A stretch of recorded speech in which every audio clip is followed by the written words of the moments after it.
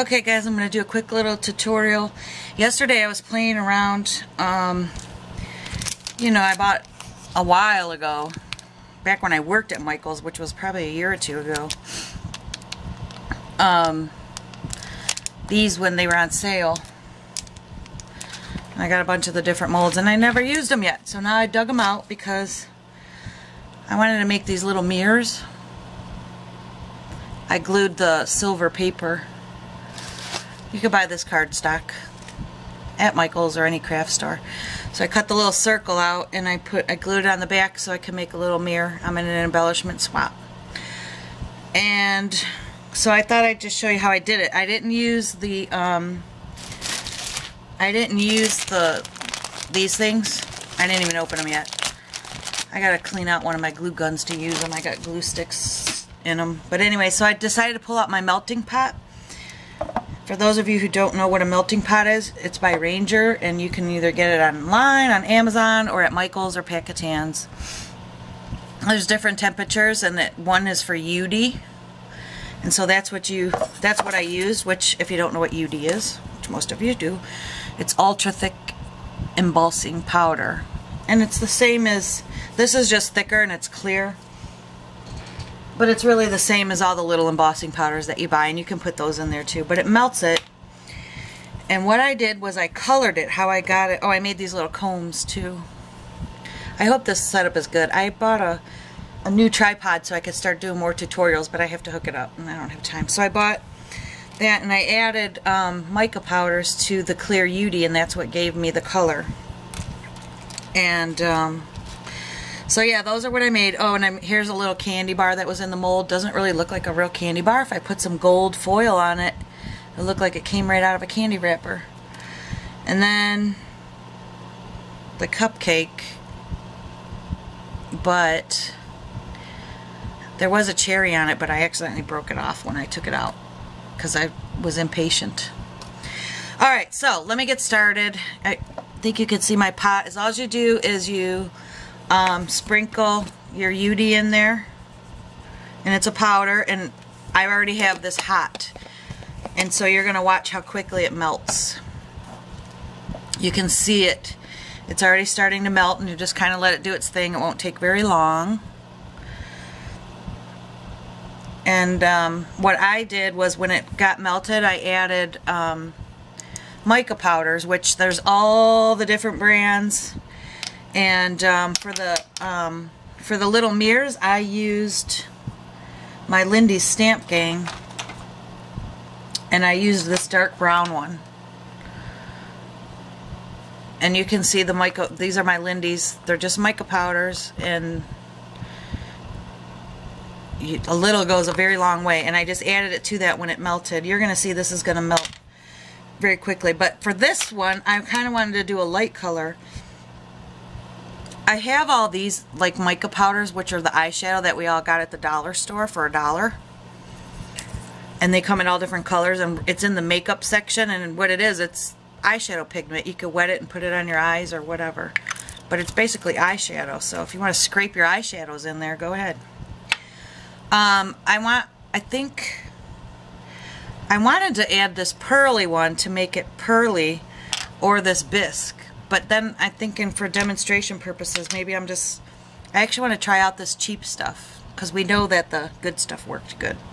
See how it's melting? It's turning to liquid, and it's very hot, so you got to be careful. Yeah, you can only touch this part. You will burn yourself. So yeah, it's melting very nice.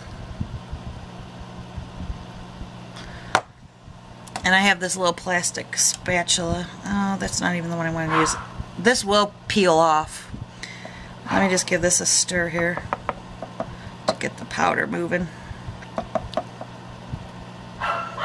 Dog's barking. I would fill this with more, but I gotta go to work shortly, so I don't have time to clear out. Alright, I'm doing this live, so I don't know how this one's going to turn out with this particular powder, but you can use any of your mica powders. And I'm just going to sprinkle it in here. And this one's pink, so I'm going to get it a little... This is hard to get out because of the... And you can mix your colors too. In fact, I think I will. Mix up some colors. Maybe I'll add some of that shimmery scintillating silver. Or no, maybe we'll do the bisque. This is Perfect Pearls by Ranger, so let's try. You can see you get a lot and a little goes a very long way. I just put a little smidgen in there. Now let me stir it up, and it's going to change the color, and then we're going to pour it in our mold.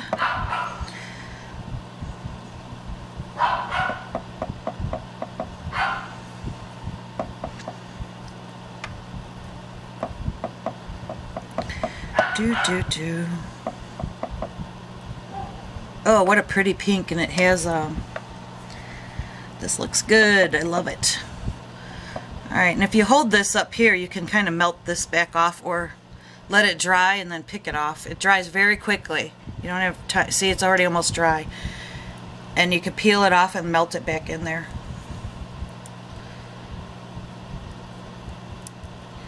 Like that.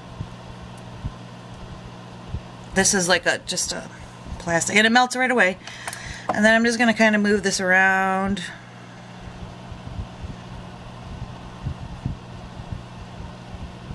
And what's cool, if you mess up on your mold, you just let it dry and put it back in there and remelt it.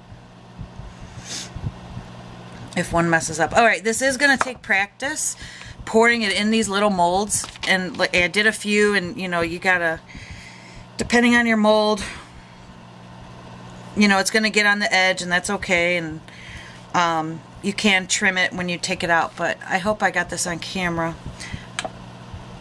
I'm going to just hold it ever so slowly and get it to the tip so I can control it. And it is hot. You have to be very careful. I'll do this purse first.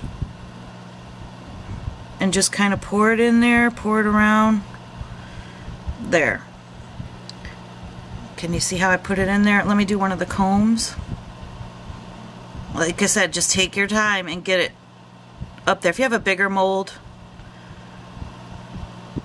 there's that. And let's do one of the bows. I love these pink bows.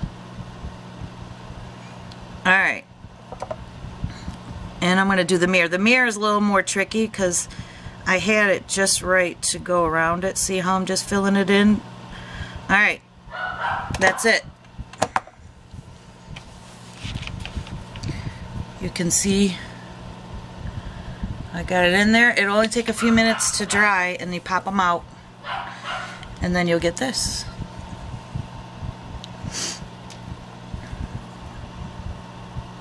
I don't know what those idiot dogs are barking about.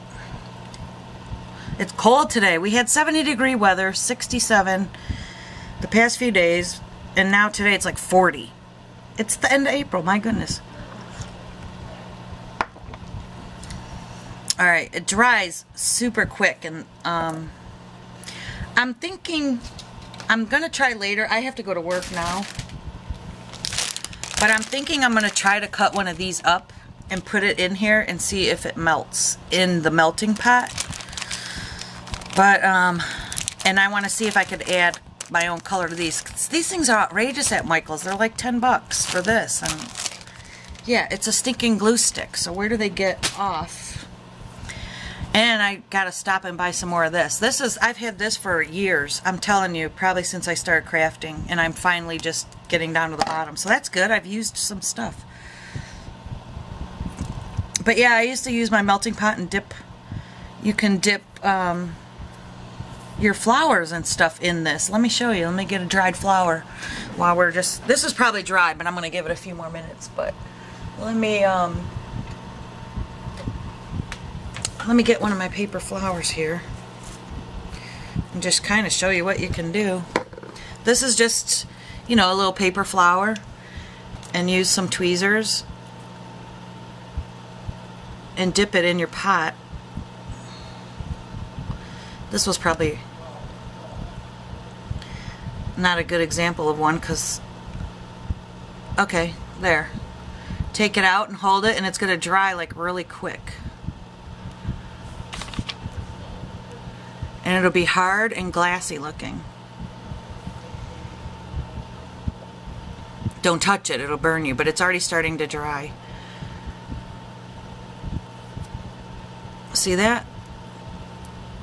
Okay, now this flower is like glass. Look how pretty soft pink. And it's hard like you embossed it. It ain't gonna move. See? It's kind of like glass. Now I didn't do it. I just kind of did it for demonstration purposes, but. And then, you know, when you get the ickies on your tweezers, just pick it off and stick it back in there. It'll melt. Alright, now let me pop these out. Look how easy they come out. And then you can kind of cut with your X-Acto knife to get that center out if you want. But look how pretty. It's so pearly pink. And the bow, look how cute. And then I just take my little scissors. I have smaller ones. And you could just trim off the excess. And you got to kind of do it right away when it's still a little pliable, because once this dries, forget it. I mean, it's pretty dry, but once it cures, I should say, it's still there. So there's the little bow, and it's all pink and biscuity looking. And then here's the comb. Look how pretty that is. And I'll just trim off the little nibbies that came on the edge.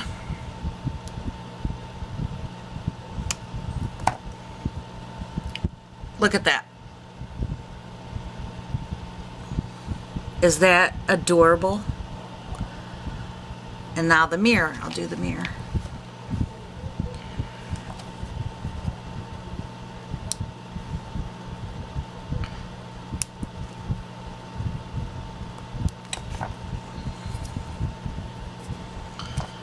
Just clean it up a little bit.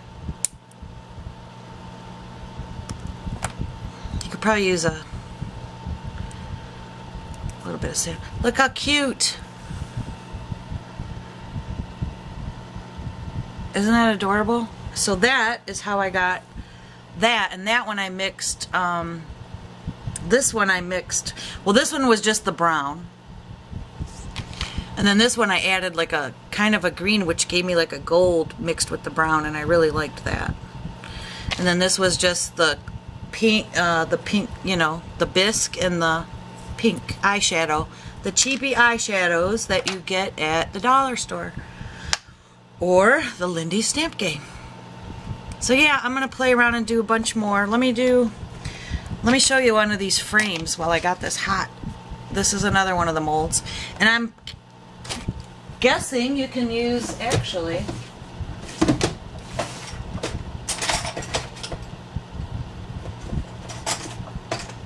let me do one of my, this will be a pretty hard, these are the Martha Stewart molds. So let me fill this so that I can actually get out of here and turn my pot off. I'm going to pour this in this mold so I could use it all up. And we'll see how Martha's stuff works. See how it's easier with a bigger mold, but those little teeny ones, you just have to play around. That looks really cool. Alright, now we'll see how fast that... Oh, okay, so look. Now I'm going to show you that if you make a mistake on one... See, I almost used all my stuff's empty now. But watch, if I throw this back in here, it'll melt. And then I could just redo it. It'll melt right back down to the liquid.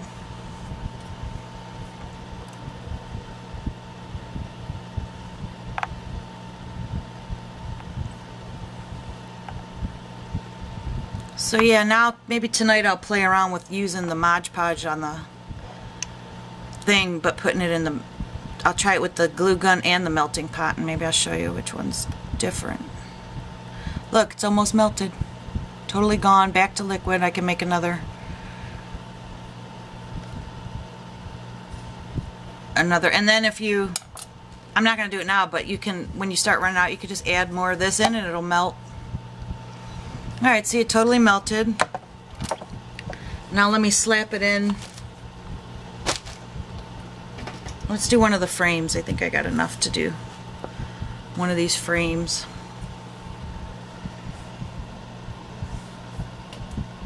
Maybe I don't.